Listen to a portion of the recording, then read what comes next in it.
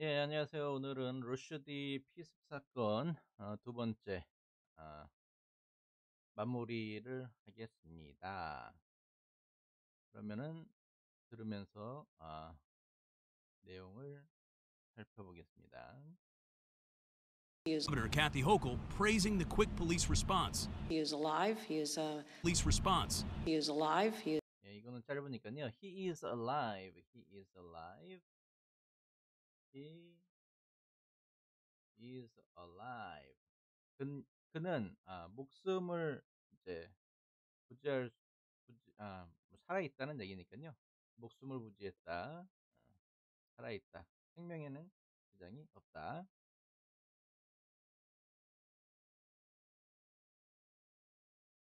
Police response. He is alive. He has been transported, airlifted to safety, but been transported, airlifted to safety. Police response. He is alive. He has been transported, airlifted to safety. Police response. He is alive. He has been transported, airlifted to safety, but 예, 두 가지가 나오는데요. 일단은 he has가 먼저 나오는데 he has 하다가 빈이 살짝 들리고요. transported, airlifted to safety 이런 식으로 들리는데 has been transported는 이제 이송이 되었고요. 돼서 이송이 되고 airlifted to 즉 이송이 됐다는 것을 구체적으로 얘기를 하면은요. airlifted 그래서 항공기로 이제 영상을 보면 아시겠지만 이제 헬리콥터로 이제 수송이 되죠. 닥터 헬기로 수송이 됐다는 얘기입니다. 그래서 to safety, safety는 안전한 곳이라는 뜻이에요. 그러니까 안전한 곳까지 이제 이송이 됐습니다. 예, safety는 안전한 곳이라는 뜻이 있습니다. 그래서 안전한 곳까지 이송이 되었다. been transported, airlifted to safety. But here's an individual to safety. But here's an individual to safety. But here's an individual. Here is an individual. Here is an individual. Here is an individual. 여기에 어떤 사람이 but here is an individual. but은 그냥 뭐 그러나라고 굳이 할 필요는 없고요. 그래서 here is an individual. 어떤 한 사람을 소개합니다. 루슈드라는 사람은 어떤 사람이냐면요. 이런 사람입니다. To safety, but here's an individual who has spent decades. Individual who has spent decades. Individual who has spent decades. Who had spent decades죠. decades니까 decades는 이제 수십 년 동안 뭘 하면서 보냈다. 수십 년 동안 뭘 하면서 보냈습니다. Individual who has spent decades speaking truth to power, and decades speaking truth to power, and decades speaking truth to power. Yeah, speaking truth to power, speaking truth to power, speaking truth to power. 파워는 이제 권력자의 집단, 권력자를 이야기하고요. truth는 이제 진실을 이야기했어요. 권력자들한테 진실을 이야기하는데 수십 년 동안 권력자들에게 진실을 이야기해 왔습니다. And decades speaking truth to power. Rushdie has spent decades looking. Speaking truth to power. Rushdie has spent decades. Rushdie had spent decades 수십 년을 보냈습니다. Looking. Speaking truth to power. Rushdie has spent decades looking over his shoulder. Rushdie has spent decades looking over his shoulder. Yeah, looking over his shoulder, looking over his shoulder. looking over his shoulder. 요거를 한번 찾아볼게요. looking over his shoulder. looking over one's look over one's shoulder. 이게 어깨 너머로 본다는 얘기잖아요. 직역을 하자면 어깨 너머로 본다는 얘기인데 그러니까 요 어깨 너머로 이렇게 뒤를 이렇게 보고 요렇게 보고 어깨 너머로 요렇게 보고 요렇게 본다는 게 불안해 가지고 언제 공격이 들어올지 몰라서 불안해 가지고 노심초사하면서 지냈다라는 얘기를 이제 looking over one's shoulder, 노심초사하면서 자기한테 누가 해코지하지 않을까 싶어 가지고 불안한 마음으로 살아왔다는 얘기예요. 수십 년을 그렇게 살아왔다는 얘기고요. He has spent decades looking over his shoulder. His 1988 book, He has spent decades looking over his shoulder. His 1988 book, The Satanic Verses, is shoulder. His 1988 book, The Satanic Verses, shoulder. His 1988 book, The Satanic Verses. 예, his 1988 book, 이게 뭐냐면 책을 나타낼 때 이제 큰 따옴표로 표시를 하기도 합니다. 그래서 The Satanic Verses, 악마의 시라는 책이죠. 1988년에 쓴 펴낸 책 The Satanic Verses, 악마의 시라는 것은요. 악마의 시라는 책은 Shoulder. His 1988 book, The Satanic Verses, is considered by many Muslims to be Satanic Verses, is considered by many Muslims to be Satanic Verses, is considered by many Muslims to is considered was considered is considered by many Muslims는 이제 무슬림 이슬람교 사람들. 그러니까 무슬림이라는 거는 사람 중심이죠. 그래서 이슬람교 사람들, 이슬람교인들을 이제 무슬림이라고 하고, 많은 이슬람교인들, 많은 무슬림들이요. 바이는 주어라고 했습니다. 바이는 주어 시그널이라고 했죠. 바이는 주어. 명사독파 책을 보신 분들은 아시겠지만은 많은 무슬림들이요. 이 악마의 시를 뭐라고 생각했습니까? 생각하다, considered, 생각했습니다. 뭐라고 Satanic Verses 생각했을까요? is considered by many Muslims to be insulting to Islam. Satanic Verses is considered by many Muslims to be insulting to Islam. Satanic Verses is considered by many Muslims to be insulting to Islam. to be consider A2 동사 원형 이렇게 나오는데 to be inserting to 무슬림 이슬람이죠. 이슬람 inserting 모욕이다. 모욕을 준다. 넌 내게 모욕감을 줬다. 이슬람에 모욕감을 줬다. Satanic Verses is considered by many Muslims to be insulting to Islam. 그러니까 이 악마의 시가 이슬람교에 이슬람교 신성 모독을 했다. 신성을 모독했다. 이슬람교를 모독했다. Satanic Verses is considered by many Muslims to be insulting to Islam. After it was published, Iran's supreme leader was published. Iran's to be insulting to Islam. After it was published, Iran's to be insulting to Islam. After it was published, After it was published.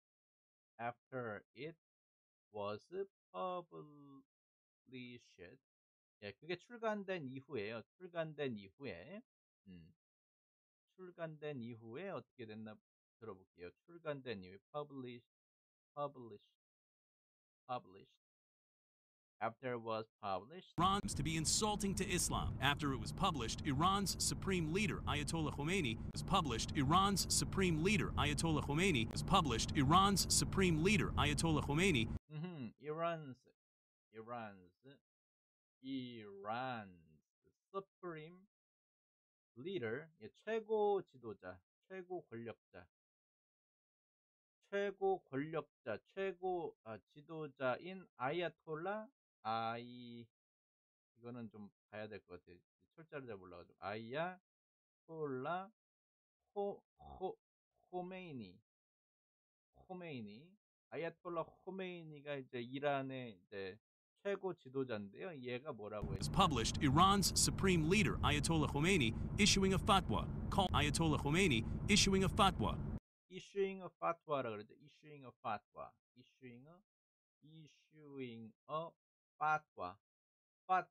fatwa는 이제 최고 지도자가 공포하는 어떤 율법이라고 보시면 되겠습니다. 율법을 공포했어요. 어떤 법을, 이제 종교법이 되겠죠. 종교법을 공포했다. Calling Ayatollah Khomeini issuing a fatwa calling for Rushdie to be killed. Ayatollah Khomeini issuing a fatwa calling for Rushdie to be killed. Ayatollah Khomeini issuing a fatwa calling for Rushdie to be killed. calling for 그러면서 파트와를 이제 공포하면서 calling for Rushdie to be killed. 야, 얘 죽여야 돼. Rushdie 죽여야 돼. 죽여야 된다고 이제 공개적으로 이제 이야기를 한 것이죠. Ayatollah Khomeini issuing a fatwa calling for Rushdie to be killed. Rushdie to be killed. To be killed가 아니라 Rushdie to be killed. To be는 사실 강세가 없지 않기 때문에 살짝 예, 소리가 약화돼요. 약화돼 가지고 Rushdie to be killed. Rushdie to be killed 이게 아니라 Rushdie to be killed 이런 식으로요. 강세가 없기 때문에 그냥 숭구리당당 넘어갑니다. Calling for Rushdie to be killed. One religious group reportedly promising a bounty. One religious group reportedly promising a bounty. One religious group reportedly promising a bounty. One religious 그룹은요. religious 그룹은요. One religious group reportedly는 이제 보도에 따르면 어떠한 종교단체는요. 보도에 따르면은요. 뭐라고 했냐면은 뭐라고 했지? reportedly One religious group reportedly promising a bounty. One religious group reportedly promising a bounty. promising a bounty라 그러네. promising a bounty. bounty는 포상금입니다. 포상금, 장려금 이런 거예요. 그러니까 돈을 준다는 얘기인데 돈을 약속했다. 장려금 One religious 약속했다. group reportedly promising a bounty of more than $3 million. Promising a bounty of more than $3 million. of more than 어밖에 안 들리는데 이제 of bounty of겠죠. of more than more than은 말이 안 되잖아요. 어가 있으면 부정관사 어가 있으면 다음에 more than이 문맥적으로 이제 어법상 맞지 않기 때문에 bounty of more than $3 million. $3 million. 존 윅을 부르면 바로 해결이 됐을 것 같은데 심각한 거니까 이건. 예, 장려금을 300만 달러를 약속했네요. 예, 포상금 300만 달러 주겠다. Promising a bounty of more than $3 million. Promising a bounty of more than $3 million. Salman Rushdie. Tonight in Iran, the $1 Salman Rushdie. Tonight in Iran, the Tonight in Iran. 이란에서는요. 오늘 밤 이란에서는요. $1. Salman Rushdie. Tonight in Iran, they're reporting on the attack. Tonight in Iran, they're reporting on the attack. They are reporting on the attack. They are reporting on the attack. 이 피습 사건을 뉴스로 이제 보도를 했습니다. 이란에서는 이제 러시아가 피습당했다는 소식을 이제 전하게 됐어요. 보도를 했습니다. 그럼 많은 사람들이 되게 막 고소하다고 생각했겠죠. Tonight in Iran, 신청 보도겠으니까. the $1. Salman Rushdie. Tonight in Iran, they're reporting on the attack. After years in hiding, after years in hiding, tonight in Iran, they're reporting on the attack. After years in hiding, After years in hiding 그랬으니까 ring이라고 들릴 수도 있는데 이게 D 양 옆에 모음이 있으면요 R 사운드처럼 들리기도 해요. 그래서 after years in hiding 은신에 있다가 숨어 살았어요. 수년 동안 숨어 산 tonight in 뒤에 Iran, they're reporting on the attack. After years in hiding, Rushdie had been living comfortably in After years in hiding, Rushdie had been living comfortably in After years in hiding, Rushdie had been living comfortably in Rushdie had been living in 어디라 그랬지? 어디에서 산다 그랬죠? New York. After years in hiding, Rushdie had been living comfortably in New York City. living comfortably. 그러니까 편하게 살고 있었다. 편하게 살고 있었다는 얘기는 이제 자기 신변에 어떤 뭐 위협을 느끼지 않고 신변의 위협을 느끼지 않고 살았다는 얘기가 되겠죠. Rushdie had been living comfortably in New York City before the attack. In New York City before the attack. New York City before the attack. 아이고 넘어갔구나. 지우고 갈게요. Before the attack. 예, 그러니까 공격을 피습 당하기 전에, 피습 전에는 뉴욕에서 신변의 위협을 느끼지 않고 편안하게 살았다. Rushdie had been living comfortably in New York City before the attack. Rushdie was stabbed in the neck. Rushdie was stabbed in the neck. Rushdie was stabbed in the neck. And Rushdie stabbed in the neck. Rushdie was stabbed in the neck. In the neck 그랬으니까 목에 이제 자상을 입었다는 거. 칼로 찔렀는데 이제 목을 찔렀어요. 누군가가 러쉬디를 이제 찔렀기 때문에 수동태. 러쉬디가 주어로 나오면 이제 수동어를 써야 되겠죠. stab 칼로 찔렀는데 목을 찔렀습니다. in the 신체 부위. in the 한 다음에 신체 부위에 in the 신체 부위. stab 누구 in the 신체 부위. Rushdie was stabbed in the neck and in the abdomen. Rushdie was stabbed in the neck and in the abdomen. And in the abdomen and in the abdomen.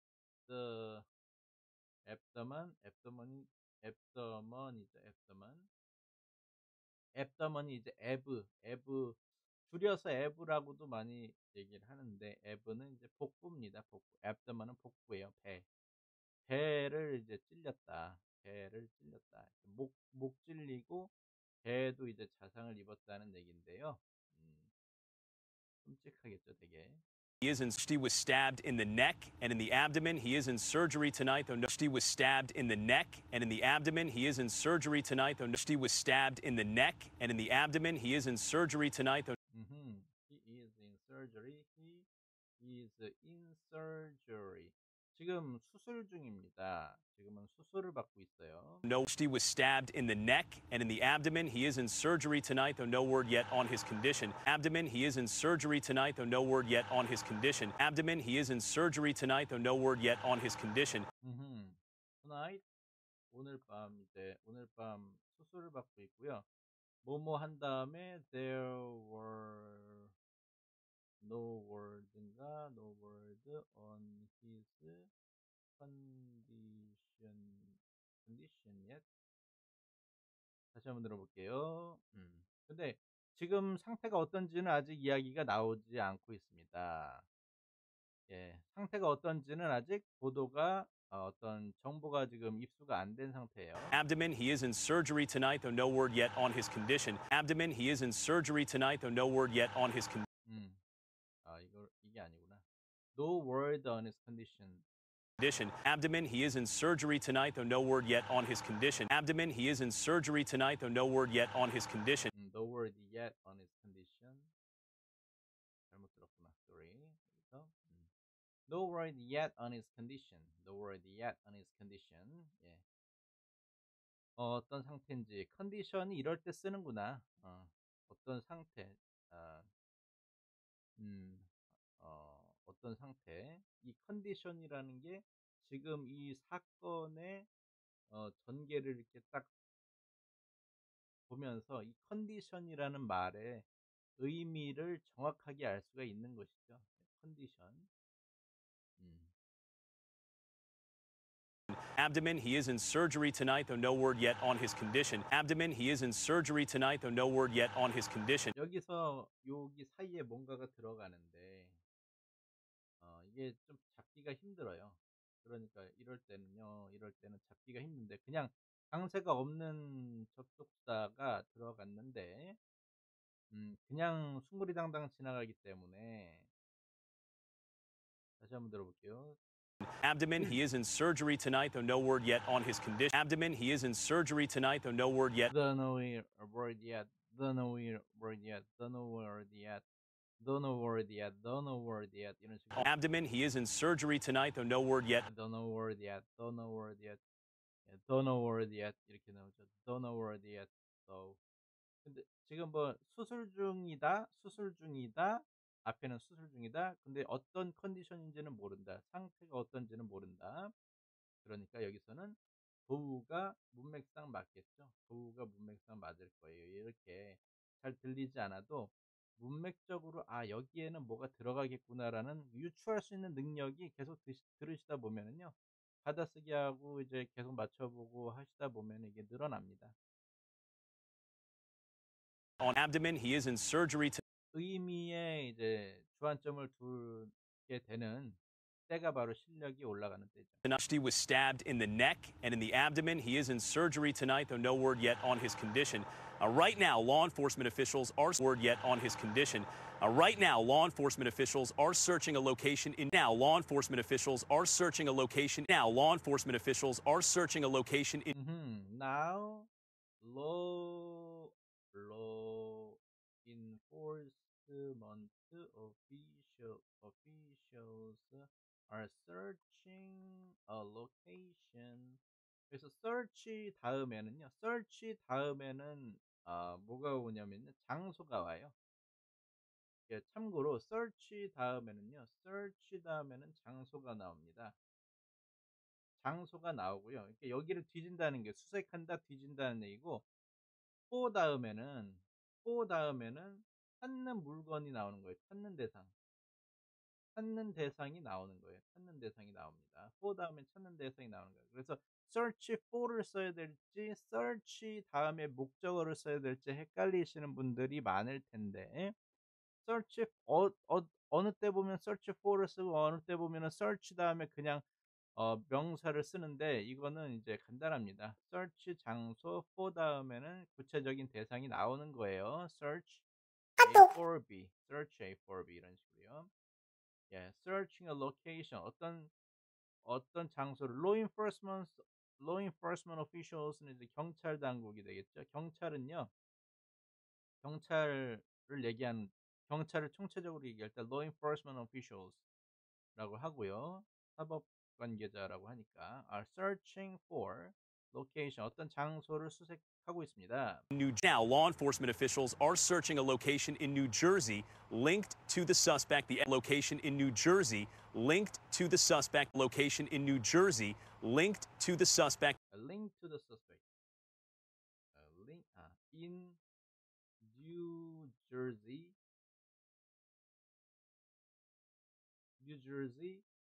linked to the suspect인가? Suspect. Linked to the suspect. The FBI location in New Jersey linked to the suspect. Location in New Jersey linked to the suspect. Location in New Jersey linked to the suspect. 예, 그렇죠. Linked to the suspect라고 그랬어요. 그러니까 뉴저지를 지금 수색하고 있어요. 뉴저지의 어떤 곳을 수색하고 있는데 여기가 왜 그러냐면 이 suspect 용의자하고 관계가 있는 곳이에요. 용의자가 살던 곳이 뉴저지이기 때문에 이게 이 피습과 관계가 있다고 생각을 해서 배후 세력을 찾아내기 위해서 뉴저지도 이제 수색을 하고 있다. The location. 예, 수색을 벌이고 있습니다. Now, law enforcement officials are searching a location in New Jersey linked to the suspect. The FBI is involved in that search. To the suspect. The FBI is involved in that search. To the suspect. The FBI is involved in that search. 그래서 경찰뿐 아니라 the FBI가요. FBI is To the suspect. The FBI is involved in that search. is involved in the search. Is involved in that search. in the search는요. 그러니까 FBI도 이제 be involved in 가담했습니다. 가담했다는 얘기예요. FBI가 이 수색에 가담했습니다. 경찰뿐 아니라 FBI도 이제 미 연방 수사국이죠. 미 연방 수사국도 이 수색에 가담했습니다. to the suspect. The FBI is involved in that search. No word yet on a possible motive tonight. Involved in that search. No word yet on a possible motive tonight. Involved in that search. No word yet on a possible motive tonight. No word yet. No word. No word yet on. 아까도 no word yet on 이런 식으로 나왔죠. No word yet on. 아직 어떤 말이 나오지 않다. 아직 어떤 정보는 지금 입수된 바가 없다 할 때 no word yet on 이런 식으로 좋은 표현이라고 생각합니다. No word yet on. No word yet on. 까먹네. Involved in that search. No word yet on a possible motive tonight. On a possible motive tonight. 예. 투나잇은요, 이게 투나잇 뉴스이기 때문에, 저녁 뉴스이기 때문에, 투나잇을 많이 붙이죠, 그냥. No word yet on a possible motive. 예, 가능성 있는, 개연성 있는 모티브는, 피습 동기, 공격한 동기, 루시드를 공격한 동기는 아직, 나오고 있지 않다. Involved in that search. No word yet on a possible motive tonight. Now, given Rushdie's history, yet on a possible motive tonight. Now, given Rushdie's history, yet on a possible motive tonight. Now, given Rushdie's history, given, 지우고 갈게요. given, 그 다음에, given Rushdie's,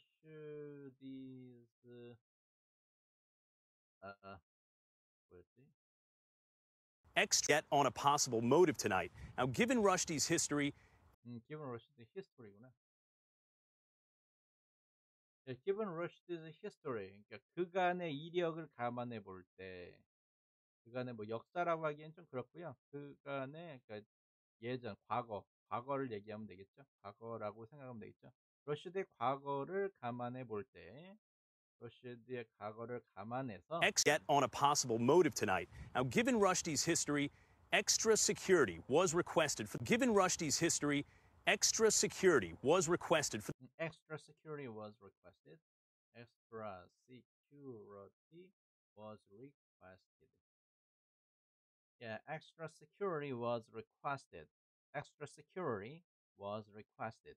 그래서 이거는 이제 보안을 요구했습니다. 보안이 요청이 돼서 보안 요청이 들어왔다.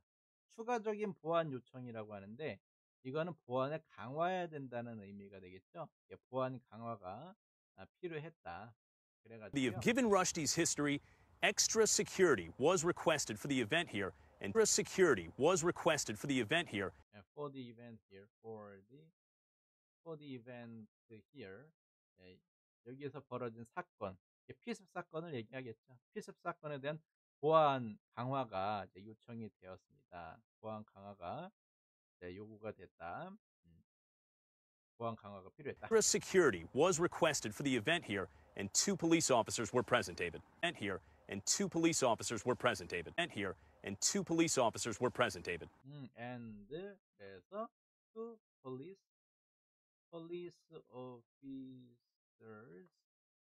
police officers are present here. 데이빗은 이제 앵커 이름이죠. 그래서 두 경찰이 여기서 지금 경계를 하고 있다. 여기서 이제 감시하고 있다. present는 이제 뭐 군인으로 치면 이제 주둔해 있다는 얘기고, present는 이제 여기 있다는 얘기니까 현장에 지금 있다. 현장에서 이제 경계하고 있다. Event here, and 2 police officers were present, David. were present, David. 과거였네요. were present, David. were present, David. The Event here, and 2 police officers were present, David. The investigation stretching from New Jersey to Present, David. The investigation stretching from New Jersey to Present, David. The investigation stretching from New Jersey to investigations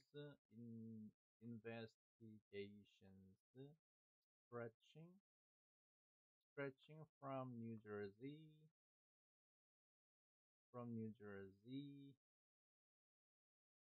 예, investigation 수사가요. 수사가 지금 어디로부터 뉴저지에서 Right, Present, David. The investigation stretching from New Jersey to right there in western New York tonight. Present, David. The investigation stretching from New Jersey to right there in western New York tonight. to right there